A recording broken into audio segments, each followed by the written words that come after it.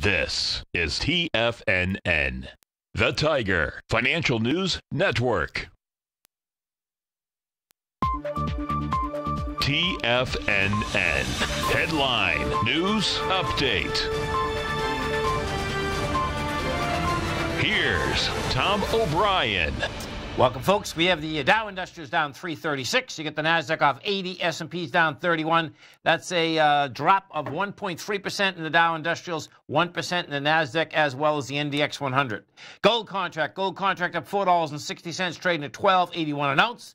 We got a silver contract up 11 cents, $14.43. Light sweet crude down to 39 cents. Now, light sweet crude came back quite a bit. It was down $1.75. We're at 58.75.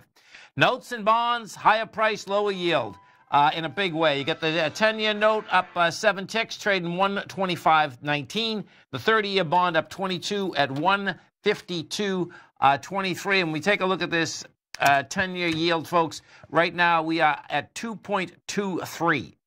Bottom line is that baby is on its way down to 2%. It's been a fast and furious move.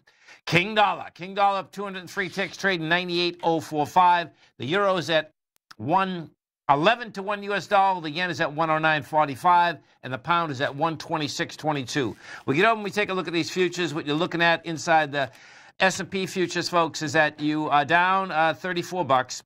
You're at 27.70. And before we get into this close, this wants to go after this low. The low today is the 27.66. It is a high volume low, and I expect you're going to basically go after it the next few minutes out here. And the S&P itself is in a much larger ABC structure on the way down. This is a decisive breakout here today.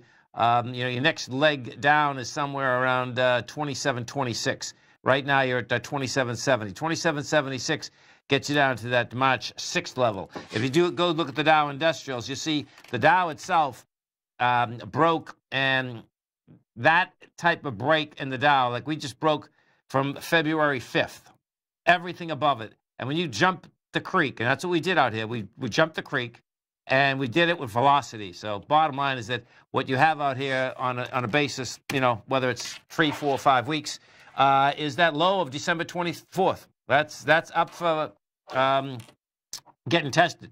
Gold contract. What do we have with the gold contract? Gold contract still needs a bid. Bottom line, you get a little juice in it. 182,000 contracts. You need more than that. Stay right there, folks. Next 60 minutes trading coming up, and you can expect the volatility to continue right into the close out here today. Dow Industrials down 365, Nasdaq off 91, S&P's down 35. Come right back.